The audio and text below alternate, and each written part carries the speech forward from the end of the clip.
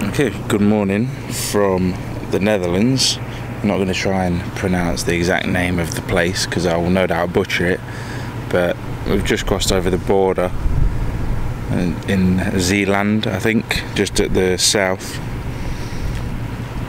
So I thought today we'll do a little tour of the van. There's a lot of people on Facebook and stuff have been asking about it, so I thought this was easier than trying to reply to everybody. So, what is it? It's a 2002 Iveco Daily long wheelbase, high roof. I think you can get a slightly higher roof, but this is high enough. There's enough headroom for me. So on the outside, I've not done loads. I just sorted it out because when we got it, it was a bit of a heap, all rusted and battered. The previous owner didn't look after it very well, but I've just sort of painted it, repainted all the white and the black. Nothing great, it's literally just brush painted, but it was cheap. It cost about, I don't know, 50 quid to paint the whole thing. It's fine from here. Obviously when you get a bit close you can see, you can't really see on the camera, but yeah, you can see marks and brush strokes and stuff, but you know, whatever, I don't care. Saved a few £1,000 getting it spray painted, so whatever, eh? First thing I guess you notice, well, first thing everyone else seems to be noticing, is the wheels. So I could talk about them a little. I obviously went for some bigger tyres. You see there, Kumo Road Ventures MT51 for those who are interested. They're like mud and snow all-terrain things, and they are bigger than the standard tyres slightly, but they're on the standard rims. I just sanded them down and painted them black, some enamel paint, so hopefully it should last very well. Yeah, I mean the wheels are a bit unnecessary, but I like them, so that's why I did it. But yeah, so Kumo Road Venture MT51 mud and snow, for anyone who's interested. They are quite expensive. I think they're about £100 a tyre, so if you want to make that commitment, then yeah, go ahead. What else we got? I mean, we got the wind deflectors. They're pretty cool, so you can have the window cracked and still get a bit of venting when it's raining and stuff. I changed out the indicator lenses. It's not really anything special, but I didn't like the orange ones. And then we come down the side, and obviously we've got the window. That's all. That's just the door for the toilet cassette, because there is a full toilet and shower in here, so we'll talk about that in a bit. Yeah, so this window is literally just a cheap, it's like 40 quid for two identical ones on eBay. They're not for this van or anything, I just cut the hole and made them fit. It's like the H rubber, and then the window just sits into it, so it's pretty easy. Well, I say it's pretty easy, it took me bloody 3 days because I couldn't get it to fit, but we'll skim over that. And that just there is the vent for the battery compartment, as I'll show when we go in the garage. What else have we got? I suppose we could talk about, go around the front. Got some lights and stuff because I do like my lights.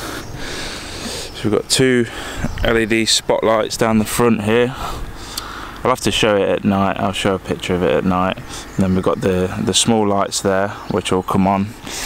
And then up top, you see the small dots, they'll come on. And then obviously we've got the massive 200 watt LED bar, which is pretty much like having a portable sun with you. It's awesome. That's probably my favourite thing I've put on the van, to be honest. But yeah, so come around here and quick. There's the lovely lady inside. I'll show you inside in a minute. Around this side, what have we got? Obviously we've got this window as well. Now this window actually it is an Iveco window. I mean, I just found it on eBay, but you know, it's a proper, it opens and whatever. It was still hard to fit because I think it's for a Iveco bus. Not exactly sure, but yeah, I just found it. It was cheap as well. Then we'll come down a little bit and we've got the gas supply, because it's got LPG refillable tank in there with a little vent at the bottom just for the gas. I'll show that when we go in. Around the back we've got some tree, because I'm good at parking. You can see there we've got one spotlight, two spotlights, and then the reverse camera in the middle, and then obviously we have the why is it not focusing? See the small lights like on the front, but obviously these ones are red. And then we have a second reverse camera at the bottom here, and when we go in the cab I'll show you why I decided to do two. I think, you know, for the extra like 10 quid and a bit of effort, it's worth it, massively worth it on a van like this, because it's so big. As you can see, this thing is, you know, for someone who's used to riding motorbikes all the time, this is ridiculous. But I'm not sure what the exact size is. I think it's like 22 foot. I know it's over 7 meters, so we'll have to see. I can see the roof, because there's quite a lot on the roof, but I will go up and have a look. So now we'll have a little look in the cockpit, which I've put quite a lot of work into as well. So you can see straight away when you come in, obviously those are not Iveco seats. They're from Honda Accord, I think, 2004. I just found them on eBay, quite cheap, about 70 quid for the pair. They're electric, heated, although I've not connected the heating up yet because I don't think we'd really need it because of this. But yeah, I just made some brackets up for them and then mounted them to the Iveco bases, and it just bolted straight in. It's all solid as a rock. So yeah, obviously you got the lovely red seat belts. I don't know why I bought them, I just wanted a splash of colour, I guess. But I like them. If you look down onto the floor, it's carpeted.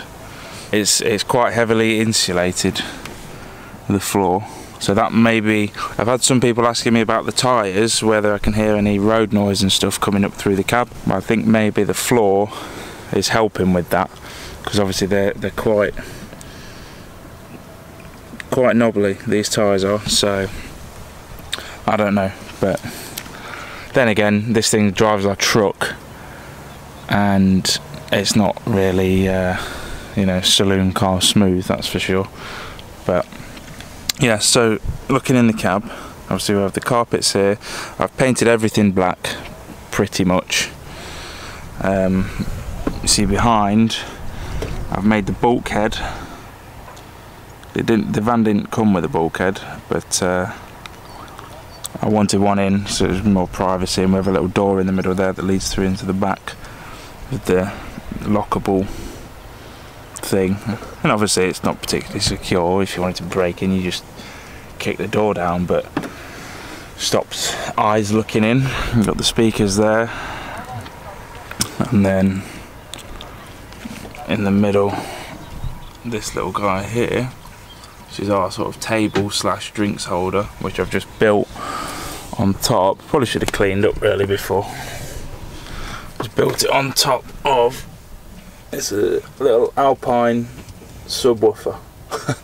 So yeah, that's where the subwoofer, I like my music, so that's why we've got that. The ceiling is, it's like suede, faux suede, I guess it's called, Just thought it'd be a bit nicer than the normal grey carpet. Well, if we come into here, have a look at the cockpit.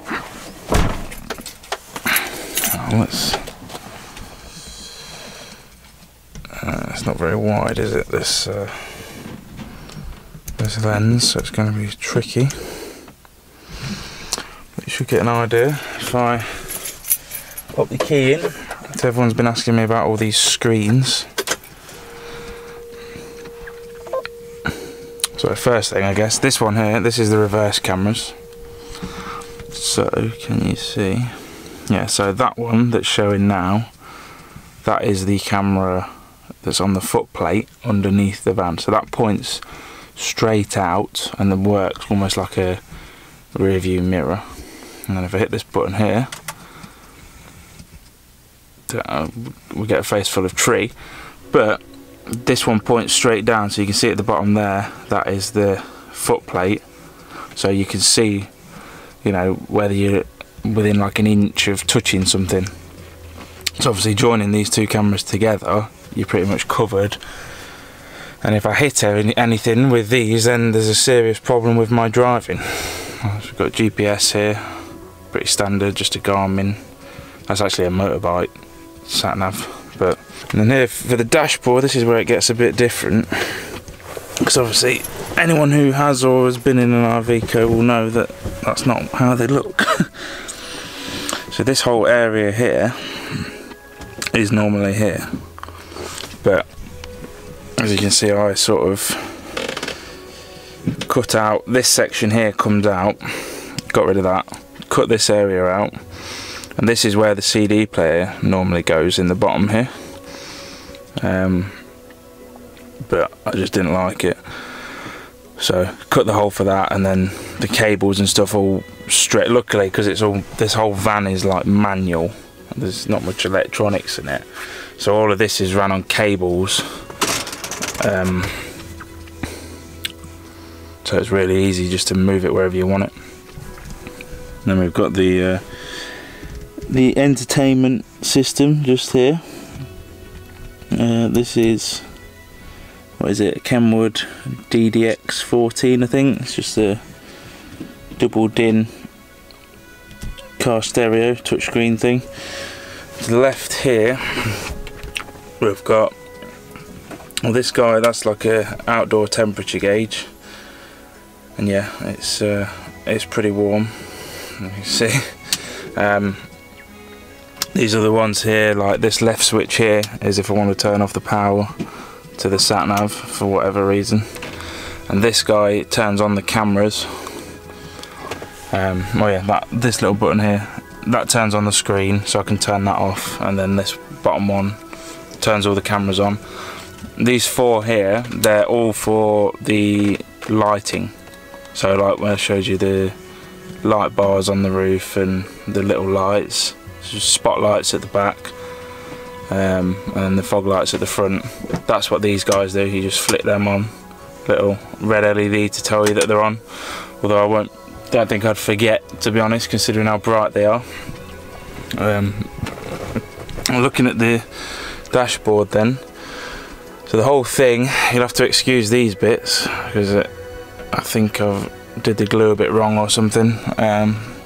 Most of it turned out quite well. I'm pretty happy with it. I mean, all the material, I probably paid about 60 quid for everything in there.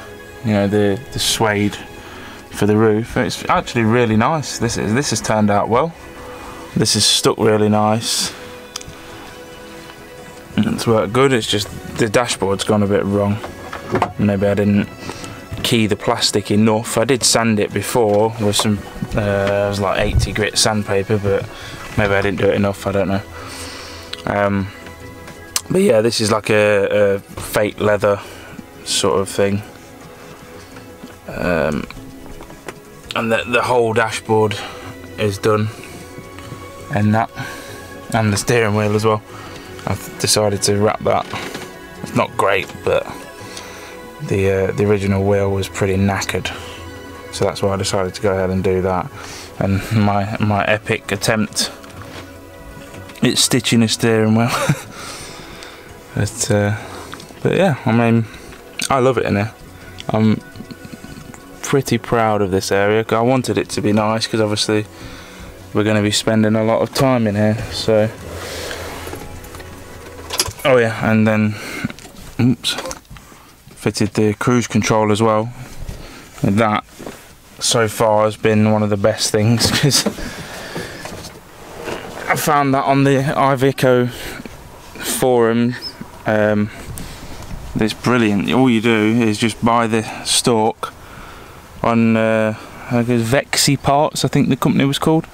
It was about 50 quid, and you got the plug under here, and you literally just plug it in, and then you've got cruise control. Simple as that. Right. It's ridiculous. That's why I love this van. It's so simple. And I mean, I suppose we can talk about underneath the mechanical side of it. When I got this van, it was like knackered, basically. You know, anyone else would have scrapped it, to be honest, because it was the rust. It was so bad. I mean, you could probably see. So a quick look under here. Yeah, so you see the wheel arch area here is pretty dirty, so you can't see, but all this, like, so imagine that's where I've welded. That's all this is just metal plate that I've put in, bended round. So it was like that for most of the van. So all in the bottom here, knackered. Like when I first bought this, first day, I went in the back and I fell through the floor and cut all my leg up. It weren't, yeah, it was ready for the scrap heap, but I only paid £1,000 for the van.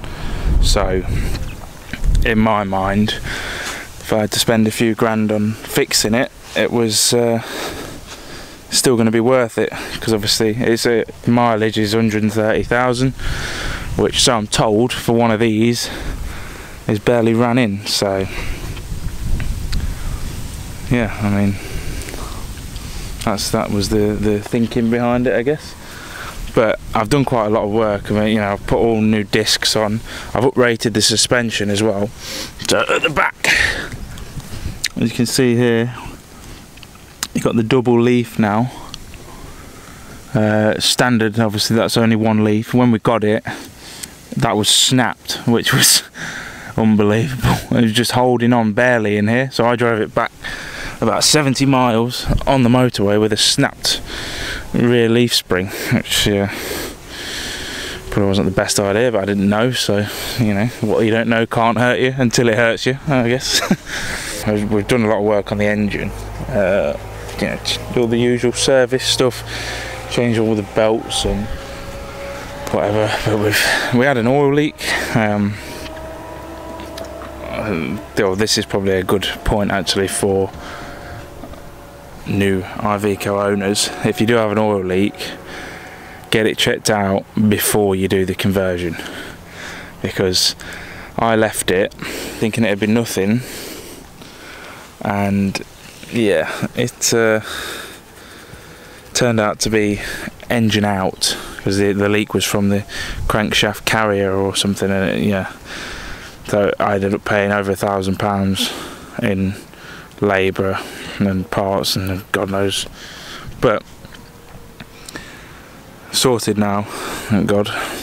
Just before we picked it up at 5 o'clock on the day we were leaving on Tuesday. Yeah, so if you've got one of these vans and it is dripping, just check, because it's that one thing alone has put a massive blow on the trip, obviously on the budget. So there's a lot of money out of our savings, but at least now pretty much everything's changed. You see under there I've built like a aluminium plate covering the bottom of the engine as well, yeah, just to be safe in case anything wants to flick up and make any holes, or I don't know. But yeah, better safe than sorry. 10 quid piece of aluminium versus a few £1,000s worth of labour. I'll take it. Right, let's have a quick look inside then.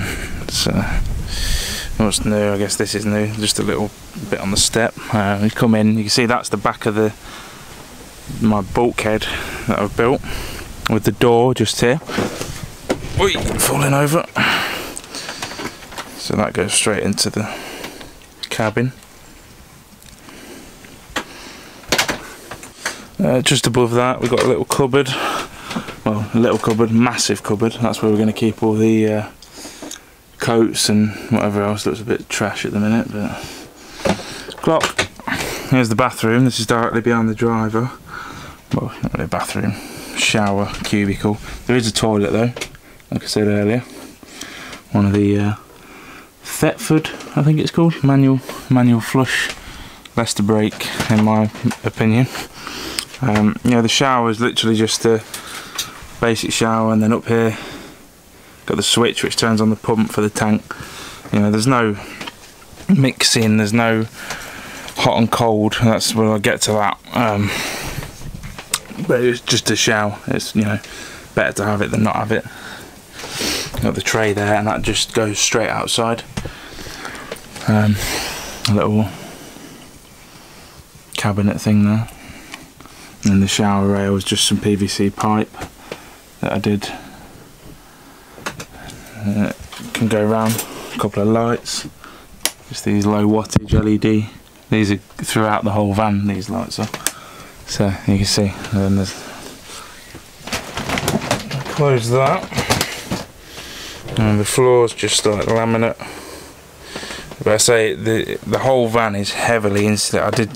That's one thing I spent quite a bit of money on, was the insulation. But this is the kitchen. So we've got like the two ring hob. It's powered off the LPG. And that's the back of the door. We've got like a blind that I've built into the door. Just built a frame around it here. And then that just opens up like that. But I built the frame around it and then screwed it down at the bottom here, so obviously it doesn't flap around like while you're driving and stuff, because that'd just be annoying. Yeah. So moving down, this is like the, oh yeah. So there's the sink area. That's like our little rack thing that I made. Some more lights under the cabinet there. We've got the cupboards above. These just pop open like that with the little gas struts. I didn't really finish inside, but you don't see it anyway, so I didn't really care. Got like the work surface itself is just like acrylic panel. It's like 6mm, I think. And same for the back, that's just like a splashback made of the same stuff. Just put up a little sink, got the tap. Only the cold water works, but I thought it looked cool, better than having one of those pump things, because they're under here. This is where all the tank is. So we've got a little button there, that turns on the pump, which is just here. And then that, you use the tap. And that just goes into a 25-litre water tank, fresh water tank here. And the bottom out of the sink, it just goes straight down into this tank, which is the same. Obviously we just use that for the grey. And then that is piped. It's a bit dark, isn't it? Let me get a torch. Might help, yeah. So that grey water tank there, you can see that comes out into there, and this pipe at the bottom here with a ball valve, and then that goes outside under the van, so you can just drop it into the drain or whatever. Just pull that valve and it empties that tank, so you never have to take this tank out. But obviously this one you can take out and refill it. Yeah, so that's pretty much the kitchen. There's not much else. Those drawers, it's like a drawer cabinet. I put these little latches on so that they can't open while we're driving. But yeah, I just built it into it, and then the whole thing's just made out of plywood. So a little area at the top for pans and whatever. And yeah, little key rack thing there, something to hold the kettle. Obviously that gets hot once you've made a tea with it. So here's the seating area. It's pretty basic, just, you know, table. We've got like a USB outlet down there for charging phones and whatever else. There's that window, little blind. It's just a normal house roller blind. And you just pull the cord here, and then it's got a little bit of Velcro on the bottom there, which we attach onto there.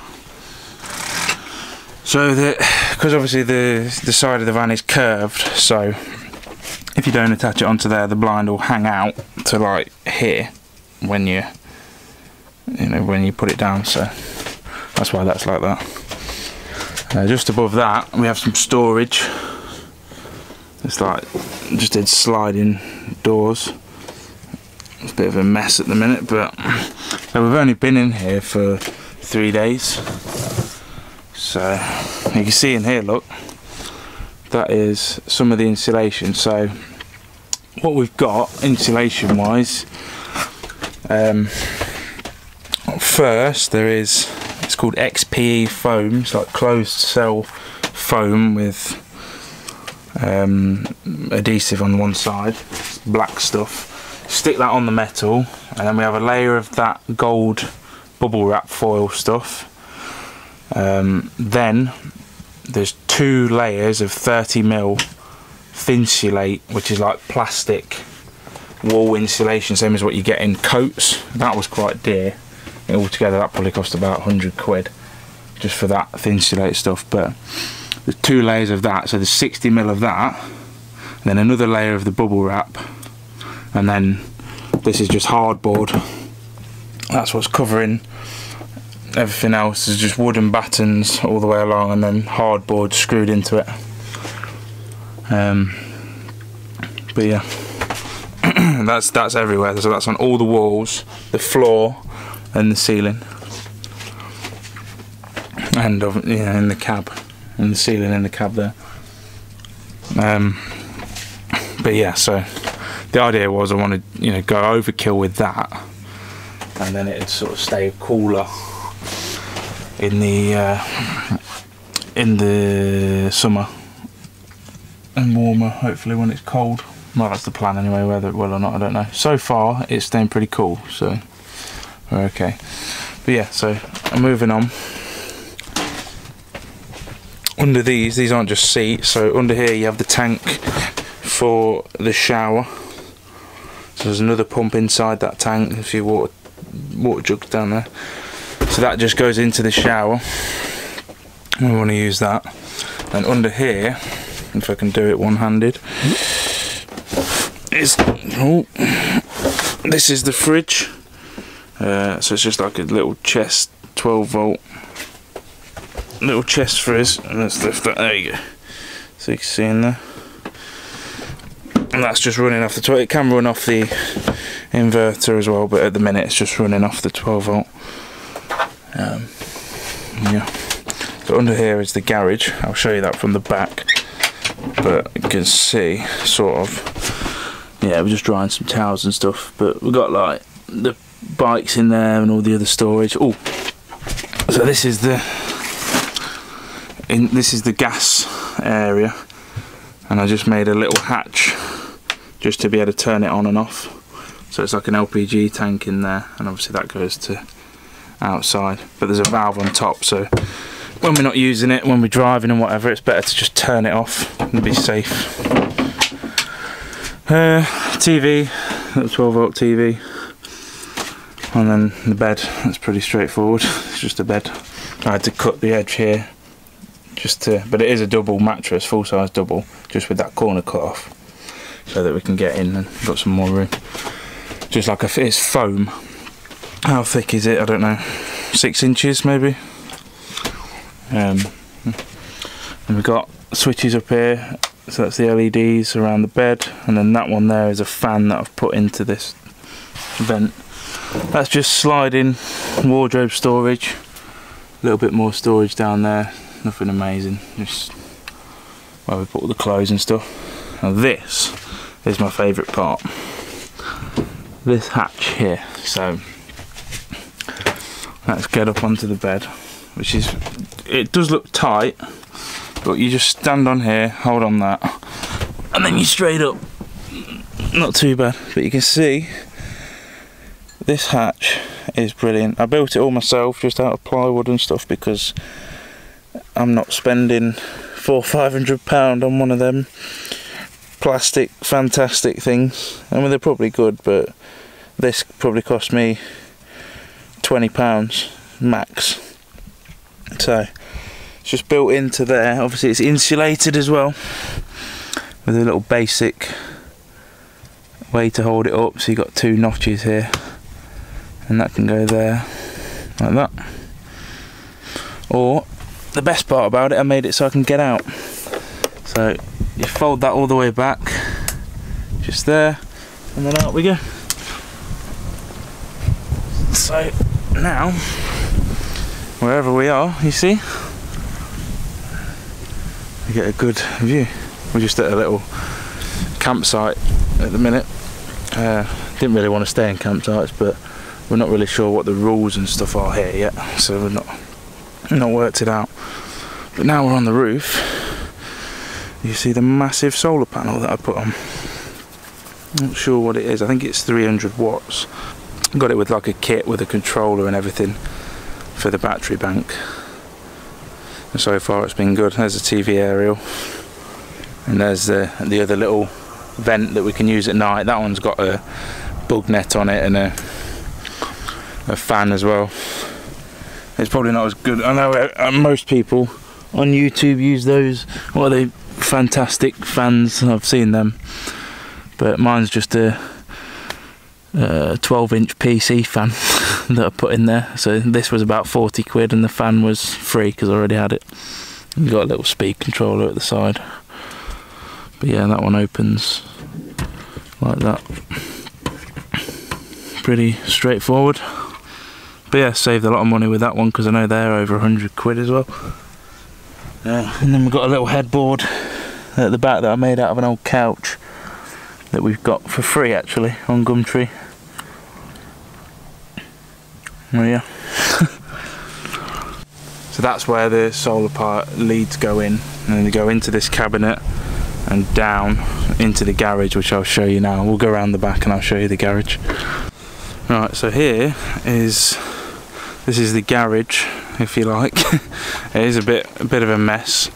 But so we've only been in here a few days, and we're still sort of getting used to everything, and you know, finding where places need to be and stuff. But you see, we've got the bikes there, a couple of chairs, and obviously that's the bed. And the lights under there, they're just like LED batten things, little ones. And then this is this sort of storage thing. It's just a cheapo drawers with a bungee so that they don't open. Obviously you've got all your bits, medical drawer. Hopefully we don't need that too much.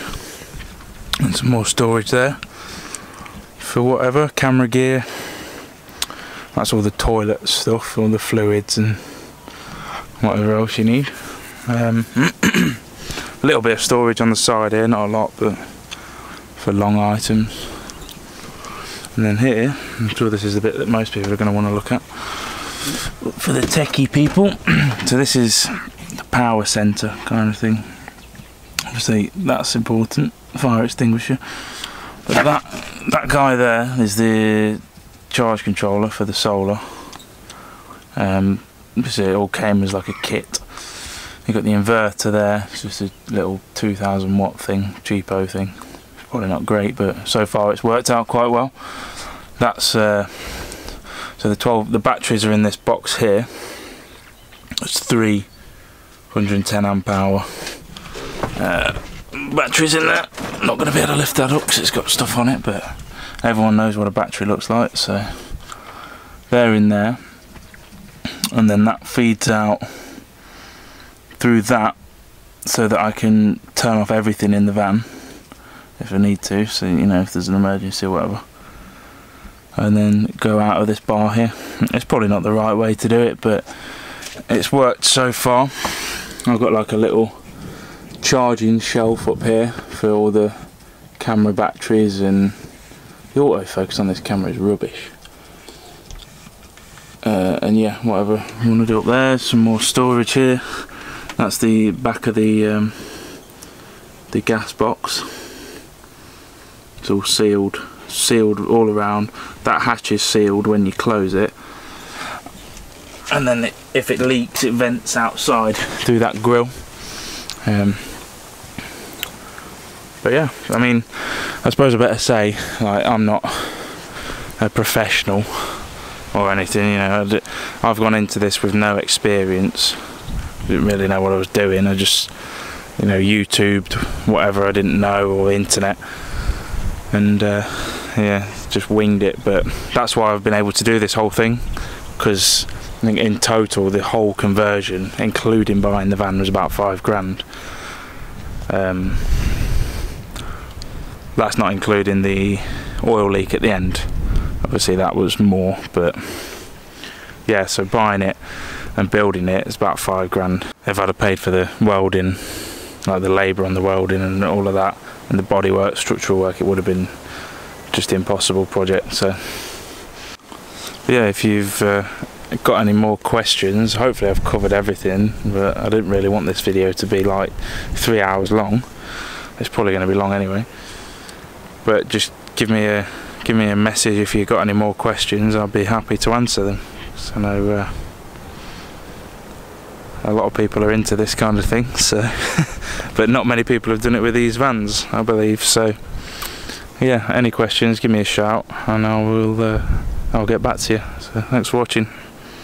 For the showering, for the warm water, we just got these little shower bags, like solar bags. When we want to have a shower, put the water in them, stick it outside for a little bit, and that warms up, and you can chuck it in that tank under the seat, and then there's your warm shower. But when it's warm, you just want a cold shower anyway, so it doesn't really matter. But yeah, they're handy to have.